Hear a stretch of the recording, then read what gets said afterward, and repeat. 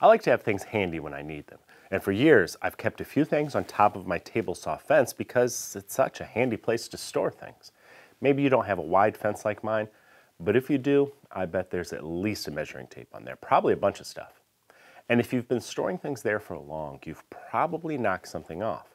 Fortunately, that's never happened to me while I was making a cut, but what if it did? I have a friend who knocked something off his fence and into the blade once. You can imagine what a safety hazard that would be. So one morning, I grabbed one of the guys who works behind the scenes here at the Stumpy Nubs Woodworking Journal shops, and I told him to make me a caddy that attaches to the back side of the fence.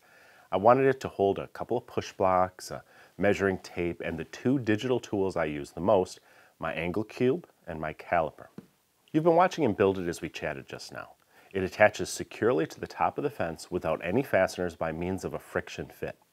It's lightweight with 1/4-inch plywood that's made sturdy by the 3/4-inch bottom and shallow rabbets and dados at the joints. It slides with the fence on the top of the saw, and it's easy to take off when I need to.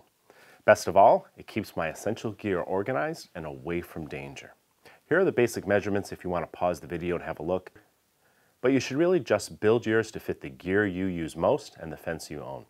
I hope this helps keep you safe and organized too. See you next time. Digital tools make woodworking easier and more precise, and they aren't as expensive as they used to be, at least not at the Craftsman Gallery.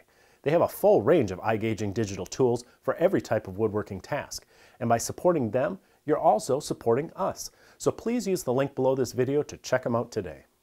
Wait, don't go yet. If you're new here, please subscribe and remember to ring the bell. I would really appreciate that. Give us a thumbs up, or better yet, leave us a comment. I always read them. And be sure to check out the latest issue of Stumpy Nubs Woodworking Journal. It's always packed with tips, tricks, and tutorials designed to make you a better woodworker.